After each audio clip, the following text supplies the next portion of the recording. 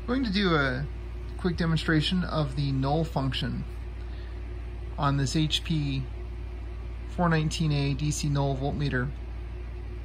What's unique about a null meter is it has an internal bucking power supply or voltage source that can be used to counter and offset the input voltage to create a near infinite input impedance. So it can measure very small voltages on high input impedance sources without affecting the reading. It will have no bias input current, or effectively no bias input current, to affect the reading. This was especially important back in the 60s and 70s, and even in the 80s, people using standard cells that you couldn't draw any current from to measure or compare the standard cells. Any current that you drew from them, one, affected the life of the standard cells, but two, would affect and alter the voltage. So what I have here is a Ian Johnson PDVS2 precision voltage source, and then I have it in series with a 1 mega ohm resistor shunted with a 100 ohm resistor to give me a 10,001 voltage divider, and then the voltage then from there feeding a Keithley DMM 7510 in the most sensitive range of 10 microamp full scale, and then back to the 419. And you can see right here I have it set to 0. You can see it reading 0. So I have the meter running on battery power right now. And over here, battery test. So you're showing 25 volts, which is fine. I just replaced the mercury 1.35 volt mercury cell in this that was long dead, and I replaced it with a lithium CR123a and a series 2.7K resistor, which brought the voltage down just to the right point. And those batteries are 1.5 amp hour. I measured this, the current draw on that battery was about 650 nanoamps.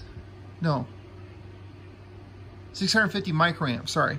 650 microamps, so it'll run for thousands of hours of actual use without going dead. So, and those batteries are plentiful. Found a nice little holder, put it in there. Anyways, it's a nice little solution. So I'm going to demonstrate here using that. So, being this is a 10,001 divide by ratio voltage divider, we're going to set this for 7 volts. Hit enter. You can see I'm basically drawing no currents, measuring just some noise about, oh, what is that? So that's going to be 1, 2, 3, 1, 2, 3. That's picoamps. That's 13, 3, 17, 18, 21, 30 picoamps. Not much. So now let's go over here to voltmeter. We can see it reading, since this is 7 volts input, 10,001, that comes out to, on the 1 millivolt scale, 700 microvolts. Darn near, at least. But now we're drawing, so that's 1, 2, 3, it's 6.5 or 6.6 nanoamps. 6.6 nanoamps of current, bias current, which, by the way, they happen to put in here. It also makes it a current meter. So on the 10 scale, nanoamps, 10 amps full scale, it's reading 6.5 nanoamps. But let's go ahead and hit this set null. Okay, then we'll use this to calibrate or create the offset voltage. Offset the voltage.